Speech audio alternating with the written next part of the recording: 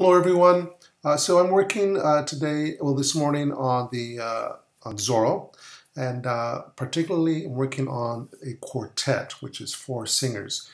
You can see in the very beginning that I've given some thought as to what the goal of the quartet is.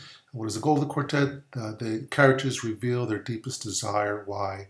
How does that move the plot forward? So I'm always thinking about how each of these main pieces, a quartet, aria, duet, moves the narrative, the story forward. So it's very important.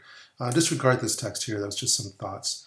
And then here are the four characters, which is Diego, the protagonist, Ana Maria, who's the love interest, Moncada, the antagonist. Susana's a secondary role, but she does play an important role. And then I pretty much summarize very quickly what their thoughts are, what their thoughts are, which then helps me to write the text for the quartet.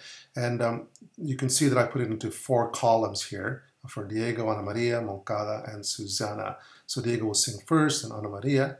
Then Moncada and Susana will probably sing together, maybe one or two stanzas. Then they sing, all of them will sing together.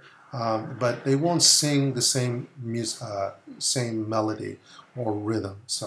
But just thought I'd share this quick little note with you, and please don't forget to subscribe so that you can constantly get little updates about where I am with libretto writing for Zorro and my other projects. All right.